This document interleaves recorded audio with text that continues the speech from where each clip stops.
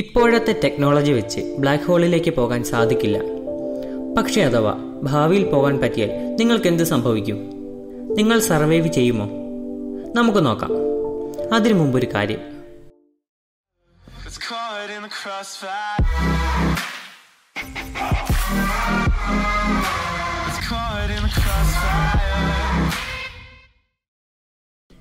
എന്തുകൊണ്ട് ബ്ലാക്ക് ഹോളിനകത്തേക്ക് പോകാൻ പറ്റുന്നില്ല എന്ന് നോക്കാം. നിങ്ങൾ ബ്ലാക്ക് ഹോളിനകത്തേക്ക് കടക്കുകയാണെങ്കിൽ 2 കാര്യങ്ങളാണ് നിങ്ങളെ കാത്തിരിക്കുന്നത്. 1. പെട്ടെന്നുള്ള മരണം. 2. വളരെ പെട്ടെന്നുള്ള മരണം. ബ്ലാക്ക് ഹോളിൻ്റെ സൈസിനെ ആശ്രയിച്ചാണിത്. താരതമ്യേന ചെറിയ ബ്ലാക്ക് ഹോൾസ് ആണെങ്കിലും മരണം വളരെ പെട്ടെന്നായിരിക്കും. ചെറിയൊരു ബ്ലാക്ക് ഹോളിനകത്തേക്ക് നമ്മൾ കുത്തനെ ഇറങ്ങുകയാണെന്ന് വിചാരിക്കുക. അപ്പോൾ നമ്മുടെ കാലുകളിൽ ഗ്രാവിറ്റി കൂടുതലും തലയിൽ ഗ്രാവിറ്റി താരതമ്യേന കുറവും ആയിരിക്കും. ഈ വ്യത്യാസം കാരണം നിമിഷ നേരം കൊണ്ട് നമ്മുടെ ശരീരത്തിലെ കോശങ്ങൾ പിളർന്ന് ഒരു ആറ്റത്തിന്റെ മാത്രം കനത്തിലും നീളത്തിനുമുള്ള ഒരു ചെയിനായി മാറും. എന്നാൽ വളരെ വലിയൊരു ബ്ലാക്ക് ഹോൾ ആണെങ്കിൽ തലയിലും കാലിലും ഏകദേശം ഒരേ ഫോഴ്സ് തന്നെയാവും. അതുകൊണ്ട് തന്നെ ആദ്യം പറഞ്ഞ വലിഞ്ഞു നീട്ടം പെട്ടെന്നുണ്ടാവില്ല. പക്ഷേ അതിശക്തമായ ഗ്രാവിറ്റി കാരണം നമ്മൾ പെട്ടെന്ന് തന്നെ ബ്ലാക്ക് ഹോളിന്റെ സിംഗുലാരിറ്റിയിൽ എത്തിച്ചേരുകയോ അല്ലെങ്കിൽ സിംഗുലാരിറ്റിക്ക് അടുത്ത് വെച്ച് വീണ്ടും ആ വലിച്ചു നീട്ടം നടക്കുകയോ ചെയ്യും. ചുരുക്കി പറഞ്ഞാൽ പിന്നെ ജീവിതമാർക്കും ഉണ്ടാവില്ല. ശരീരത്തിലെ ഓരോ തന്മാത്രകളും വേർപെട്ട് ഒരു വയലന്റ് ഡെത്ത് ആവും നടക്കുക. എന്നാൽ ഏതെങ്കിലും ഒരു മനുഷ്യൻ എങ്ങനെയെങ്കിലും മരിക്കാതെ സിംഗുലാരിറ്റിയിൽ എത്തി എന്ന് തന്നെ വിചാരിക്കുക. പിന്നെ എന്ത് സംഭവിക്കും? സത്യം പറഞ്ഞാൽ ആർക്കും അറിയില്ല. ഒരു പക്ഷേ ഫിസിക്സിനൊക്കെ വിപരീതമായി നമ്മൾ ബ്ലാക്ക് ഹോളിന്റെ സിംഗുലാരിറ്റിയോട് കൂടിച്ചേരാം.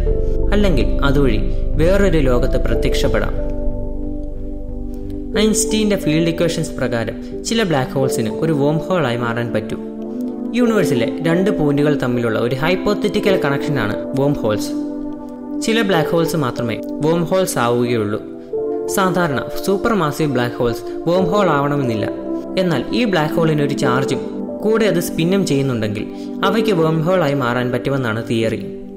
ഈ വേം ഹോളിന്റെ ഒരറ്റം ബ്ലാക്ക് ഹോളിനകത്തും മറ്റേ അറ്റം വേറൊരു സ്ഥലത്തെ വൈറ്റ് ഹോളിനകത്തുമായിരിക്കും.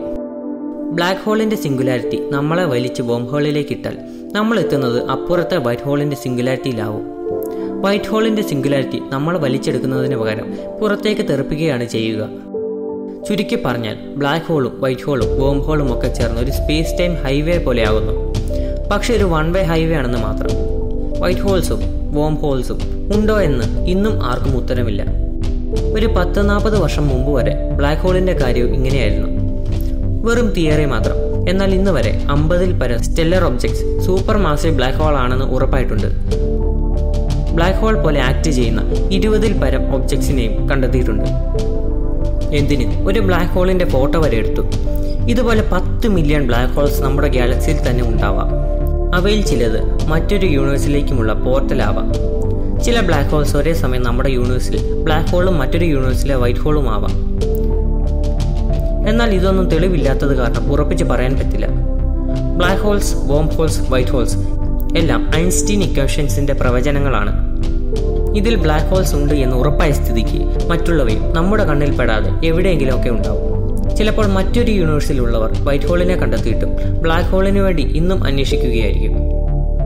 എന്തായാലും ഈ നൂറ്റാണ്ടിൽ തന്നെ ഇതൊക്കെ നടക്കുമെന്ന് വിശ്വസിക്കാം.